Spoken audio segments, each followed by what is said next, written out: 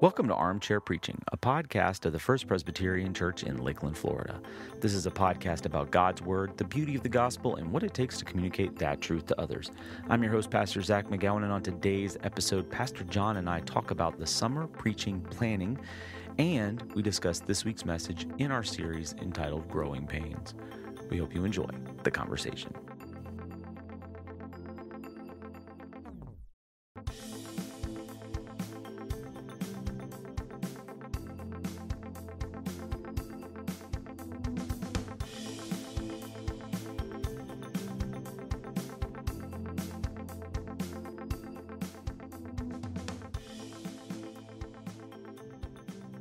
Welcome back, everybody, to the Memorial Day edition of Armchair Preaching. This is we're recording this as in our normal schedule on the Tuesday after the Sunday, the Memorial Day Sunday. Memorial Day was yesterday, and today is Tuesday the 28th. For us, for those that are listening, might be Tuesday because you might hear this afternoon.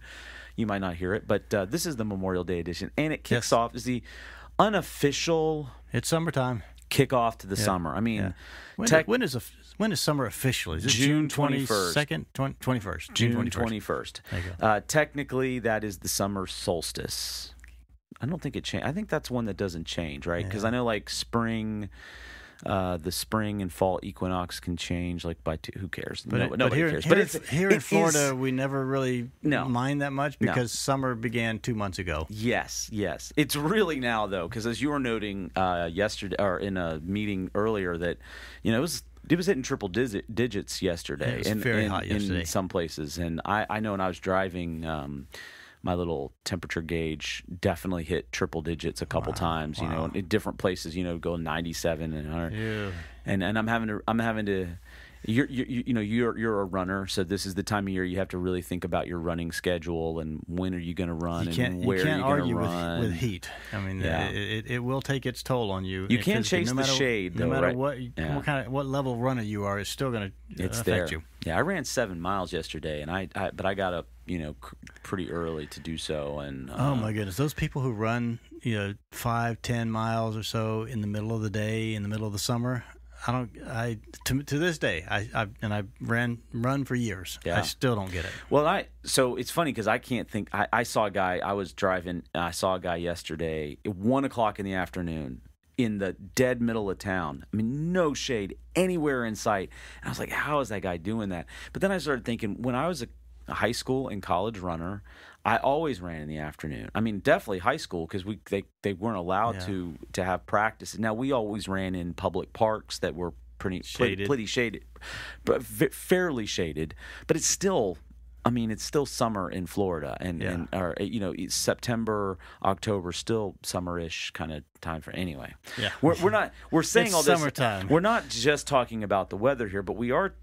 Summer creates some preaching opportunities and challenges, right. And we were just talking before we hit record about some of those challenges. So I just talk about, for people that don't know, what, from a preaching, teaching, planning standpoint, and even in the actual delivery, what does it do this season to the preaching ministry of? And I would say this is.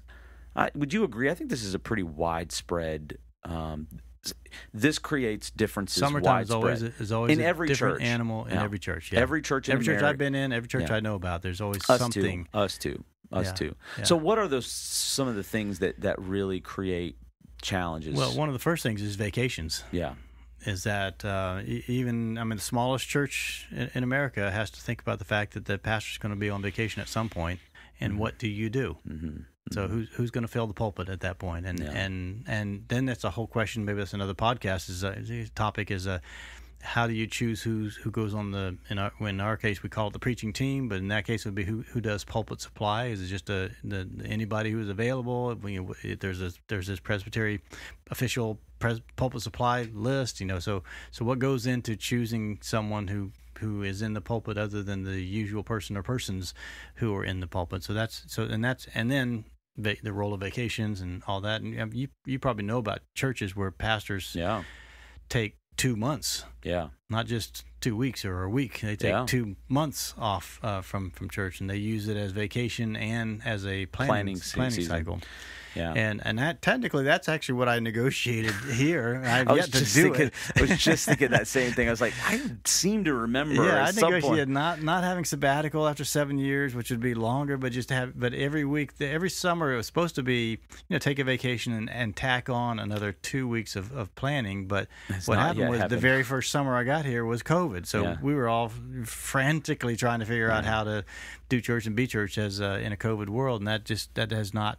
Has not manifested itself. Not manifested itself lately. So maybe maybe in 2 more years, 5-year anniversary or something like that. We'll 2 more years when you're due for a sabbatical. Yeah, that's when you actually started.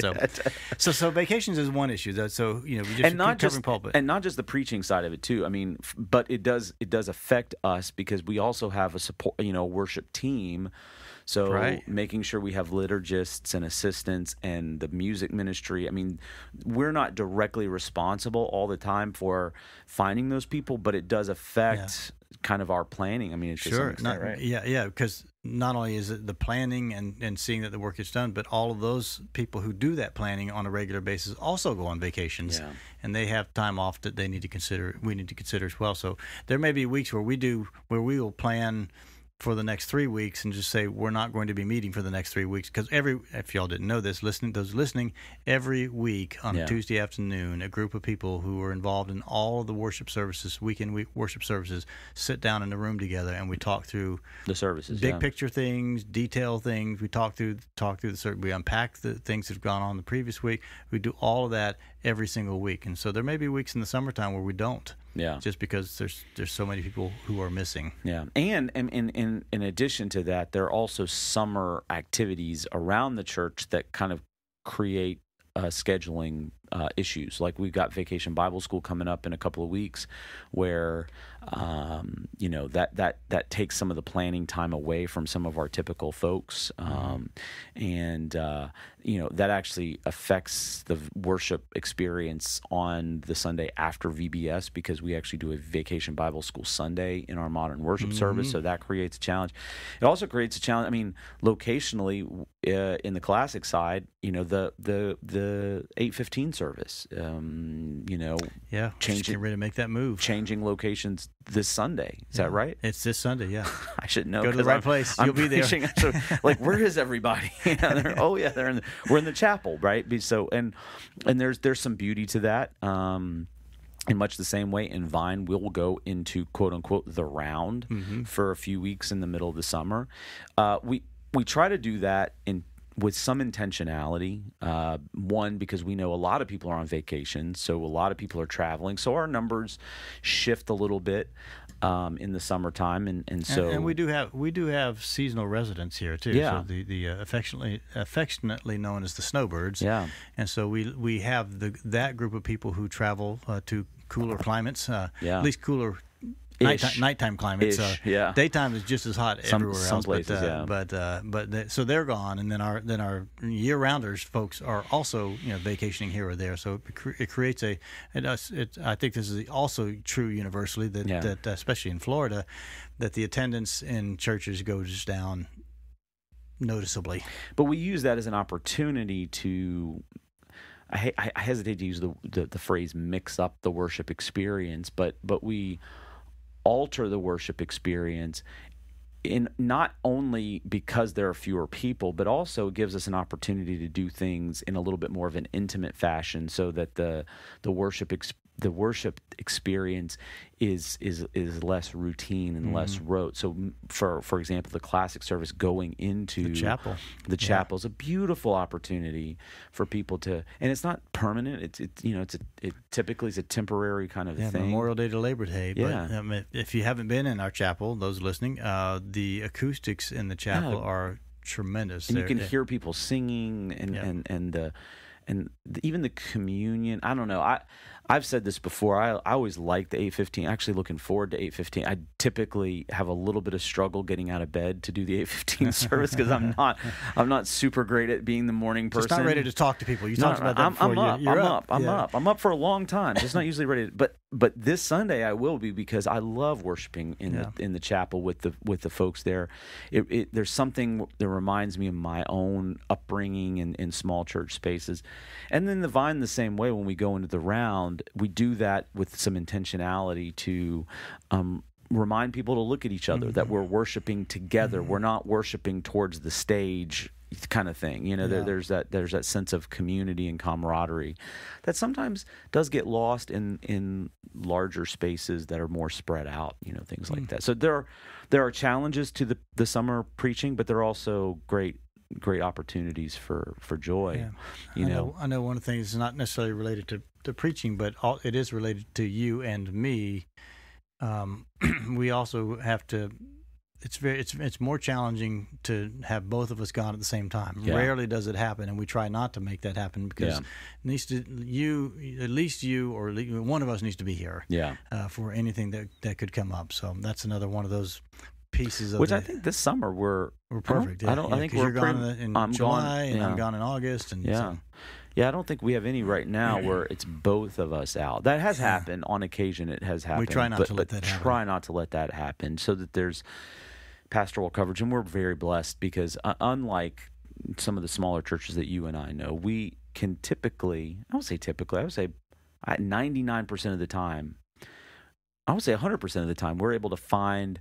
We have a preaching team where somebody that we are familiar, you and I are familiar with, and the congregation is also familiar with, is in the pulpit. Yes. Like we don't. Whereas in other congregations, that's not, smaller churches. That's not that they. No, you're right. They bring in. They're not a stranger to the larger Presbyterian church, the presbytery, but they would be a stranger to the congregation. And I'm sure you've done that. I've done that as well. I mean, being an associate at one of the larger churches in our presbytery, I've gotten called from some smaller churches to come in and preach, and that represents an opportunity, but also a challenge as well. And so it's we are in a unique position to continue the sense of community even in the summer preaching plan, and why we're able to continue series in the summer, which some churches aren't able to do in the summer because they know they've got 2 weeks off, 3 weeks off. They're going to be off this week and this week, and then usually it's the message to the guest preacher is preacher's choice. Yeah, preacher's choice. Preach whatever you're ready to preach. Yeah, exactly. So we're able to do a little bit more continuity where some folks aren't. So that's a blessing for our congregation. But we are headed into the summer. We are even this week are going to start seeing some of those changes because the 8:15 service is going into the chapel. We are going to start to have some of those scheduling weeks. There are gonna be a few weeks this week, next week, where you and I'll both be here. But then we start getting to the 23rd. It's gonna be one of us is gonna be gone, the other person's gonna be here, and we'll have a guest. Guest preacher's not somebody else from the preaching team is probably a better way to put it, right? So it's gonna be fun. It's gonna be a fun summer. You looking forward to it? I am. We have some. We try to. I usually leave vacation days on the table each year. Yeah. Last year I didn't because we had a 40th anniversary trip we threw in there, which took a big chunk out of the days. But I'm trying to do better. I'm not a very good vacationer. Yeah. I mean, I'll take the time and all, but Seal always gets on to me about. It takes me like 3 days to just get my brain relax. to quit quivering and twitching with all the thoughts about the church and the life of the community and all. So I'm trying to do better about that and trying to take the days that have been allocated because they're there for a reason. They're there to bring refreshment and resetting and all of that getting away. And so I'm hoping to do more of that. I still may leave days on the table, but this summer I'm fewer days. See, we'll be up in Georgia mountains for a little while, and we'll do a trip to Hilton Head again, which we love. Yeah. Usually around our anniversary. Yeah. I have left days on the table. Before I got here, I did not I never took a vacation that was longer than 3 or 4 days at a time. Never. I mean, before I got here. Then I got here, and there was a larger team. There was more backup. So it was easier to take those days. It's easier to take those days when there's a good team around you. And we have that. I still, even when we take days, I still have a hard. That's why we like to do cruises, because it's so much easier just to there's absolutely nothing you can do about it. You can't even email people or anything. You just, you're totally away, and so that is my favorite part about a cruise, is just the ability to completely disconnect. Yeah, we're taking a cruise. We're taking a cruise in a few weeks, and that's going to be a lot of fun. But where are you going? We're doing this is actually the first vacation that we've taken in 2 years that has not been cold weather vacation. It's kind of weird. Last year we did a summer cruise, but it was in Alaska, so that was cold. It was cold the whole time. You guys followed just, and it was not warm. It was not warm. It was cold the whole time, which I enjoy. I enjoyed that change of pace, because our life here is hot. This one we're doing. A kind of a Western Caribbean, Mexico, Nicaragua, Belize, good for you, Guatemala. We're going to be gone. We're going to be on the cruise ship on July 4th, which we've not. That's the first time that's ever happened. So that's going to be interesting. We're going to see how that. I expect a phone call from you on my birthday the day before, just so you know. Yes, I think we'll be in Guatemala that day. Yeah, expect a phone call from Guatemala, just so you know. That's all right. You can expect all you want. That's right. You can expect it. It's not going to happen, but because I don't buy the internet package. I do not buy the internet. I do not buy the internet package. So Julie usually does, because she likes to make sure she can get a hold of her mom and things like that.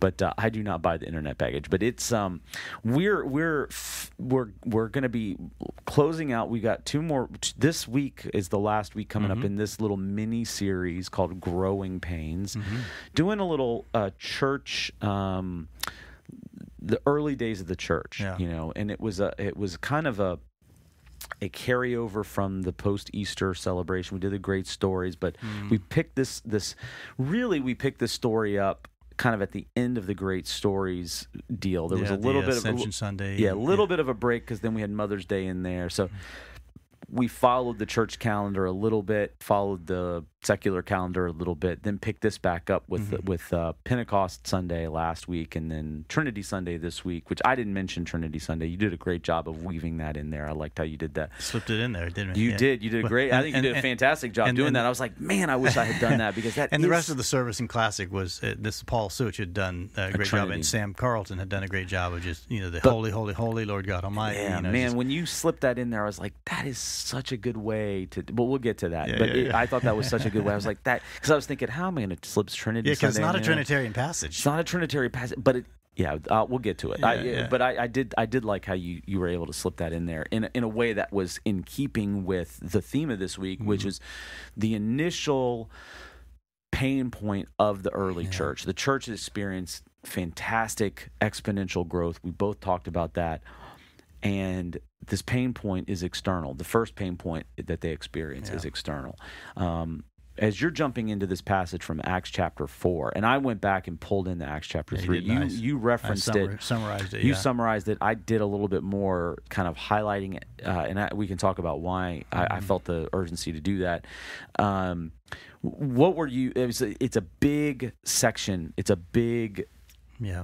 As is every week. I mean, we say this every week, but there's a lot of meat there, right? So how do you determine what portion, what's the cut of meat that you're headed? I mean, what's the cut of meat that you were really how did you determine what cut of meat that you're going to dive into with this?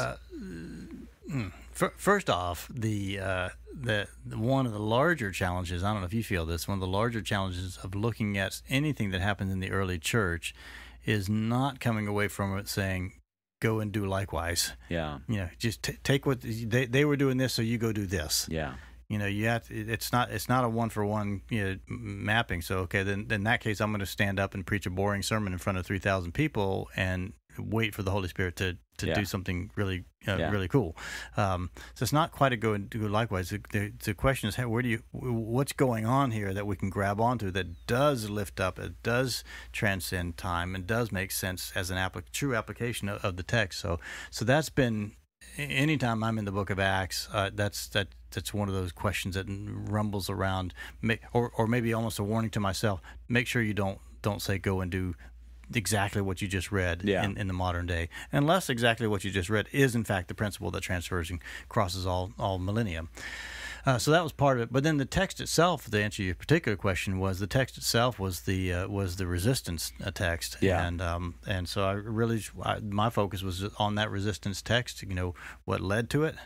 How did they move through that moment together? What were some of the after effects, and then ultimately, what is it that we do with that? So, for me, it was really wanted to look long and hard of it, and I tend to have a shorter window in window classic, time in classic than there is in Vine. So to do that in a more concise way. Yeah, I felt a sense of wanting some connection between what we talked about last week and what we talked about this week, and even going back to the Pentecost season to some extent with this, the connection point to the essential nature of Jesus Christ's work in the church, right? So I wanted to make a really big point that the reason that Peter and John are facing this resistance is because Christ faced this resistance, and they're not doing. Peter and John are not doing anything on their own power. They're doing everything under the power of Jesus, and that's why Peter continually he's hammering that drum over and over and over again. Every sermon. You did a great job of bringing that out again. It's not. It wasn't that Peter and John were saying, "Look at me, see what I'm doing." They were constantly pointing. I wrote it down several times, pointing back to. Or I like that they sound like Jesus. They sound like Jesus, but and yet we thought we're done with Jesus. Yeah. Here they are doing. They sound like what Jesus was doing. We thought we're done with Jesus. Now they're back. Yeah. The whole disruption of Jesus is back. Yeah.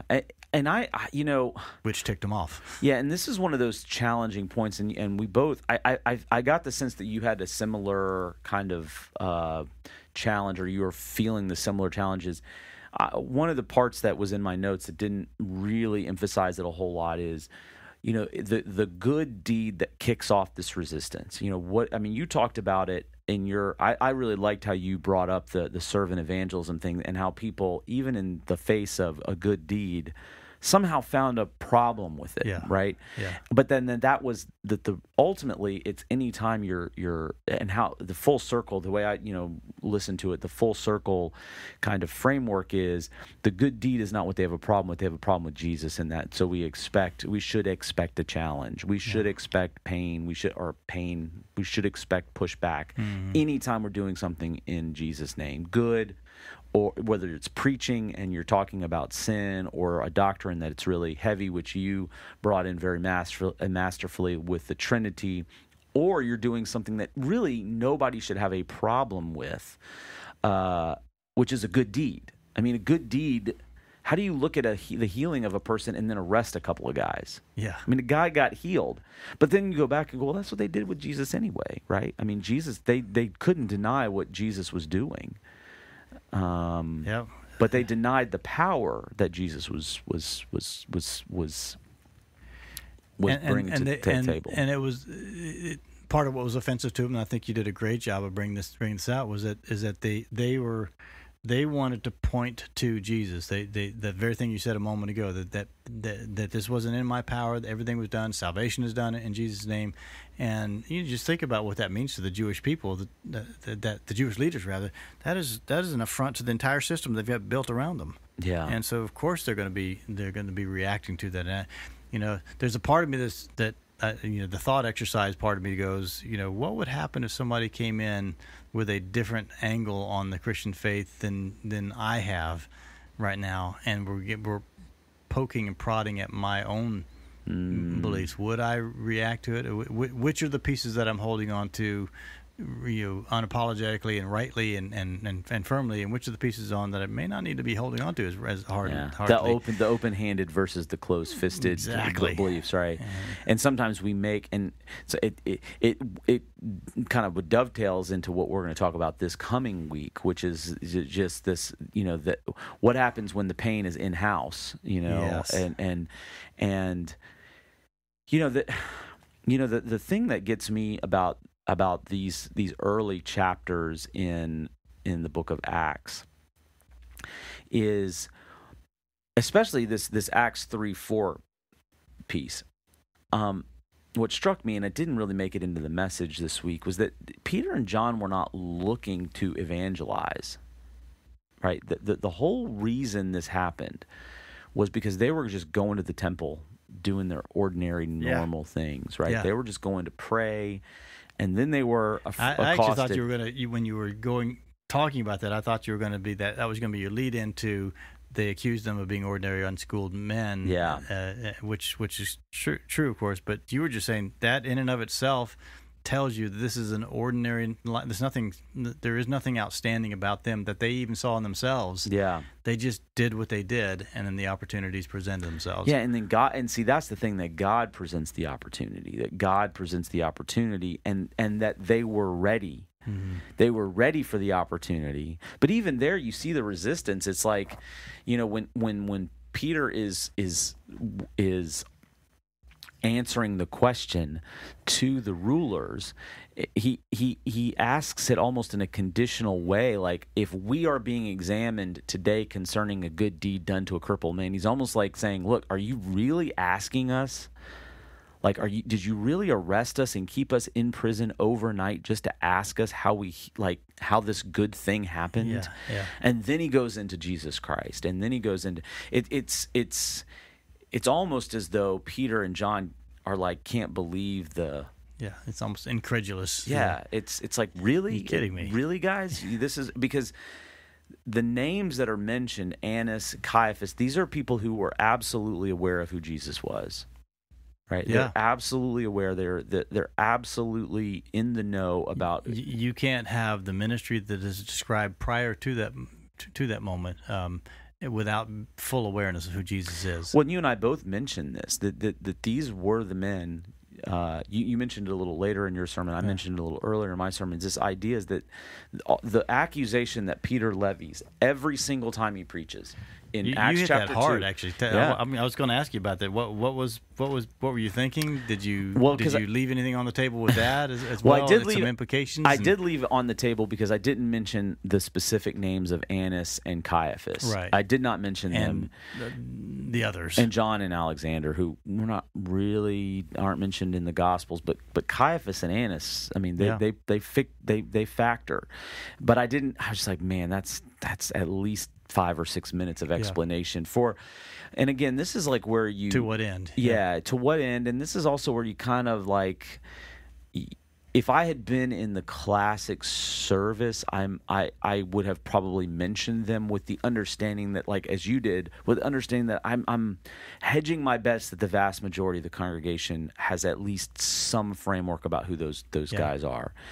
Whereas in Vine, and maybe this is wrong, but I'm hedging my bets that they don't, and it's going to take me too long to explain it. Is that say that these rulers are the people that signed the death warrant? It's a clock decision. You got to make. Yeah, absolutely. You got to make them. And I was already running up against the clock. I think I was at 30-ish minutes or 29 minutes this week, and there were certain things I added in the moment that I hit a little harder just because I'm feeling the pushback, not feeling pushback, but feeling the crowd. The lean in, the lean in, like kind of they need more of something or another. But that I knew.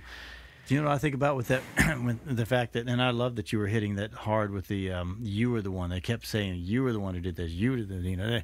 I think about the fact that that. Later in history, that the oppression of the Jews and the violence against the Jews was done interpreting these passages, these very passages, with you Jewish people, all of you Jewish people did this. I thought about that too. Yeah, So that's not. So you and only you, Jewish people. Yeah, because and then later on, and this goes into the Gentile inclusion later too, because the Gentiles, when they're preached to, the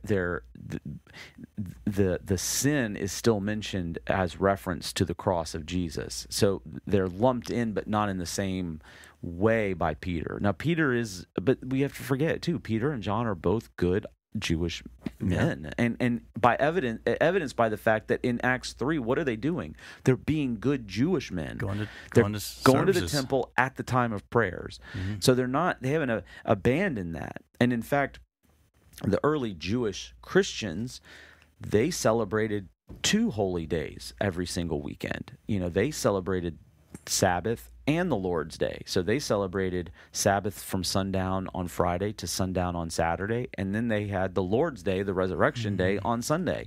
So they were being good Jewish people for all intents and purposes, because they did not see Jesus as a discontinuity, but in fact they saw it in continuity with their Jewishness. It's why Peter spends so much time talking about the Old Covenant in both Acts chapter 2 and Acts chapter 3. And when he's answering Acts chapter 4, he references the people of Israel, the stone that the builders rejected, which neither one of us didn't touch it. That's one of those things. Which you rejected. That was in there. There was a little jab. That's a little different. Yeah. You builders. I mean, he's like, I'd love to hear your thoughts on that too. I love his use of the psalm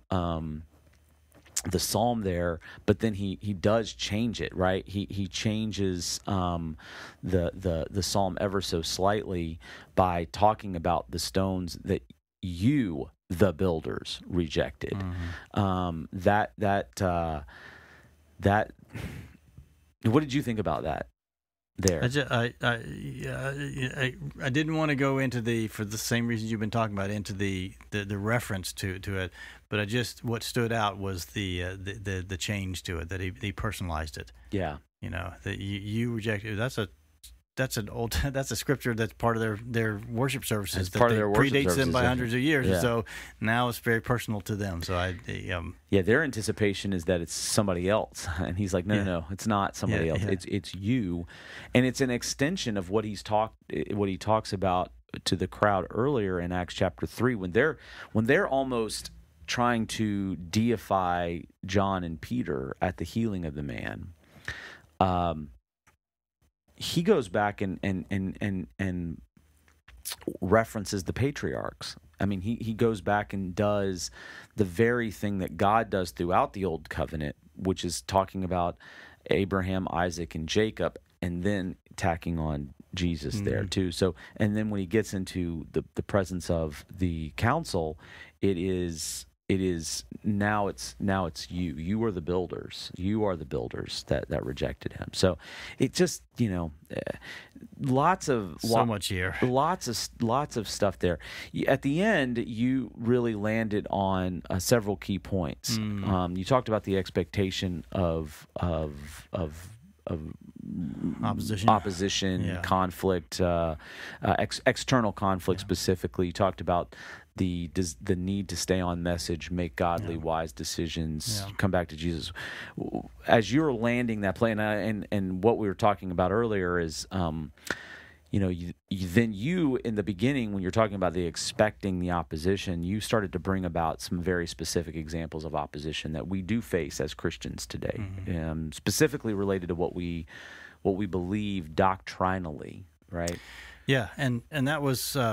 And I can't remember if I said it in the online version, but in the in-person version, I said it'd be easy to talk about some of the things that are controversial in our day and age to believe, but the kinds of things that are just bread and butter things there's some serious opposition to those who would just, and you had a whole section on the atheist. Yeah, you talked about atheists want their own church, right? They're looking for something that we have, but the atheist to this day would just the very fundamental things that we believe, they would push back on that vehemently. So we should we expect that? Well, I didn't mention this in my message, but you can pretty much go to any Thanksgiving dinner with your family gathered around. You're going to have somebody in that family who is not with you. Yeah. Theologically, they're not with you, or the faith system wise, they're not with you. So Yeah, I mean it's not like we're under the Emperor Nero persecutions with the the murders, or even Saul, the persecution, being thrown into jail. But is there a ideological gulf between us and other people around us? Absolutely, and that's what I was trying to bring out. That we should. And here's the part of the problem with it: we get surprised that happens. Yeah. And part of what I'm trying to say is that it's been happening all along. You even said that all along and throughout history. Yeah, I mentioned the Chinese government clamping down and the in-person services. I wondered about that because I was thinking the same thing, and it didn't make it into my message. But I wondered if you had added that because I saw in your online you had some space, you had some time. I wondered if you had added anything about. Oh, I wonder if he talked anything about the persecuted church today, and how they experience growth. Yeah, in the midst of that persecution, and how now the Chinese are. I did say the Chinese are sending missionaries to North Korea. Yeah, and so here they've gone from the oppressed church to the missionary sending church. Yeah, and I did bring all of that out as well. But yeah, that was part of the issue, is that there's going to be opposition. So what do you do in the middle of opposition? You stay on task. You make sure you make those principled decisions, like our politician friend said to do. And then, I mean, in the end, I knew I wanted to land on the larger message of you remember that the gospel is still the gospel. The gospel's still the gospel. And that's our fundamental. That is our fundamental truth that we are living into. Is that sin is a horrendous stain upon us, but grace is a tremendous gift to us, and we need to make sure we get both of those right. Yeah. And live accordingly. Yeah. And but I, on the other hand, what I could have used a good dose of was some cheerful courage language out of this. That the answer to these growing pains of the early church was to see, and this is something. I think these all came out of the text here. Oh, sure. Another one of the things that comes out of the text is that you see these guys who had no business being bold. Yeah. They got no in and of themselves. First off, their personality types, their occupational level puts them at sort of fringe type characters, not the people you would expect to show up in the hero category, the bold category, and yet there they were. Yeah. And so I love that it's not boldness for boldness' sake either. Yeah. That was really cool how you were saying that. It's boldness, not even independent boldness. No, it's for the sake of the gospel, which is, that's the point. One of the things, and I did that partially because I get frustrated in the big C North American church culture. That I heard some of that. That we get very leader focused and risk adverse, leader focus. We become bottom line mentality type people, and I'm like, okay, but is that, if we're expecting growth out of that, then we're not really reading the scriptural basis for growth. And as even your example at the beginning of your message, talking about your former church and using that sort of an evangelism sort of model. I can even hear church leaders saying, "Yeah, but what good is that going to do us? Is that going to lead to more? Show me the results of the metrics on that. How many wins did we get out of that? Yeah, and we've heard this before. We've talked about this on the podcast before. People that say to us, "Well, what's the advantage of us sending funds overseas to foreign missionaries? What's the advantage of us serving families with special needs? Is it showing up in the offering plate? Is it showing up in attendance?" Well, maybe, but that's not the why. The why is not the attendance or the offering plate. The why is the boldness for the gospel in places that need it, And when Peter and John are going to the temple that day, they're not looking for an opportunity to grow the church. They're just looking for an opportunity to worship God and to after all, they've just seen the explosive growth of the church that they had to have been aware that they didn't bring the tongues of fire to rest on their heads. They weren't the ones who somehow whipped it up from some internal capacity to learn other languages suddenly. They weren't the one that saw the lines for the the baptisms. Well, and this is more of an eisegetical kind of thing, which is why it didn't end up in the message. But since this is a podcast and not a sermon, we can talk about it. But I always tell us what eisegetical is. Eisegetical is reading into the passage something of myself into it, or something of my. I wonder if.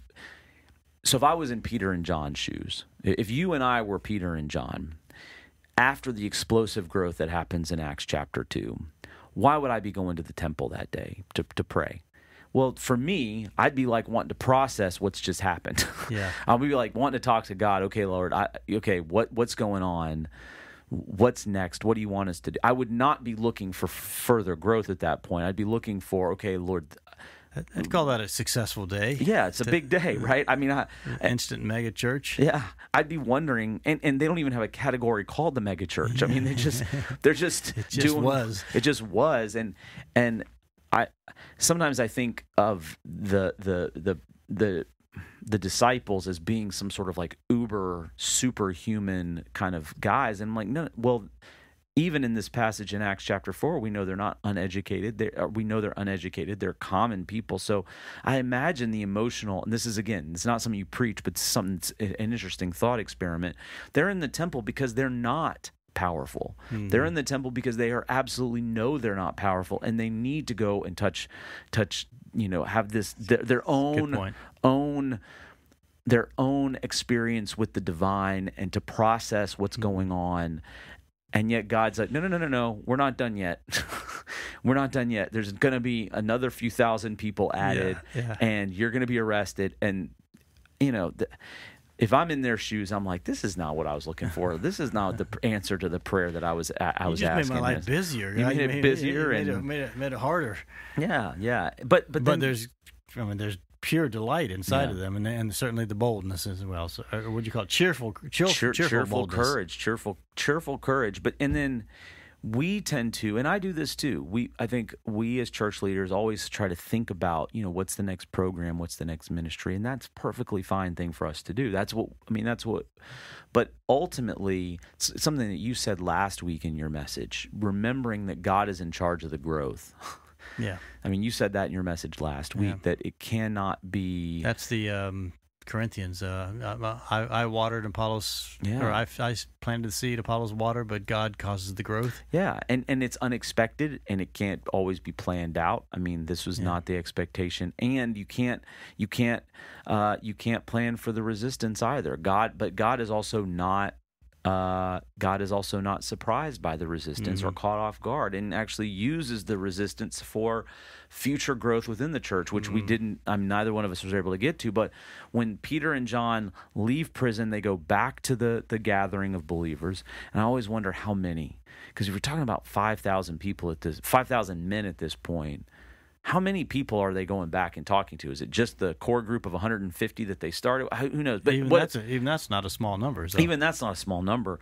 But they go back, and what do? They pray. They all collectively pray for boldness. I mean, so you get this unity and this camaraderie in Acts chapter 2, and then in Acts chapter 4, they're continuing to grow internally as they're growing externally. And the cultivation point for God in this moment is the resistance of the external church. I do think that, and I didn't say this, and you didn't either. But if we just drill that down to the personal level, I would hope that let's say a spouse who's living with an unbelieving spouse and is facing some opposition, some pushback. And I wasn't a believer when Seal and I were married at one point as well, and I gave her pushback. Wow. And she just stayed the course. Yeah. She stayed faithful to her thing. I do hope that a message like this would be useful on the personal level for people who are facing it. And I was saying something earlier about Thanksgiving dinners. Yeah. That's a great, some kind of larger family gathering when you bring which is external opposition, even though it's from friendly fire, but it's people that are outside the faith, right? Outside the faith, that's a great point. So anytime you're running up against someone with a completely different ideological system than you. I do hope that the call for this cheerful courage and boldness with Jesus, staying on message, that culmination of our messages, which comes out of what we see Peter and John doing, which we think is in fact transferable across time. I do hope that would be something that would be useful for people listening. Yeah. A lot of stuff here. We could continue to talk about all the different aspects of it. There's more this week coming up. Pastor John and I are switching places to close out this week. I'll be in Classic, as we said. You'll be in Vine. It's a Communion Sunday. So we've got a lot of fun there as well, too, which makes a lot of sense as we're closing out a little mini-series on church growth. And then we kick off Malachi. Mm-hmm. Now we get to announce it. Malachi. If you want to do a little advanced reading, folks, it won't take you long. But we're going to spend some time on that. We're going to dig deep on that. We will go through every word. Every word of it. And, if you missed this week's message in our series or any one of our series, do encourage you to head to our website, fpclakeland.org. Click on the sermon page and the worship page in the sermon archive tab to watch complete services, both classic and our modern Vine service. Or you can head to our YouTube page, FPC Lakeland. Just search for FPC Lakeland or youtube.com/FPC Lakeland. Watch complete services there, as well as many other videos that we load up. Be sure to hit the subscribe button if you do head to our YouTube page, so you can be notified when a new episode drops. And wherever you're listening to the podcast, Apple Podcasts, Google Play, Spotify, Stitcher, SoundCloud, also hit the subscribe button so that you know when a new episode drops, because summertime will also create challenges with the recording of the podcast. Sure. So you'll want to know when. Sometimes we'll have guests here. Sometimes we won't. Typically, if I'm not around, that means we will not have a podcast, because it is a lot harder to do this when I'm not here. Right. So, and you are the producer, producer, director, editor, sometimes editor. Sometimes we don't need to edit anything. And for most people, this is a hit record, and that's pretty much it. And we've got it down to a really nice, tight window. Yeah. So, but be sure, wherever you're listening, to hit the subscribe button so that you can be notified if and when a new episode drops. I'll try to keep you updated in the weeks before, if we're not going to have a podcast in the next week. Pastor John, hey, great job as always. As always, Zach, this is a great work, great tool. It's great for us as the preaching pastors, preaching pastors, and hopefully everyone listening, you've enjoyed it as well. Yep. Thank you, John. I appreciate you, and for everyone else, we will see you next time.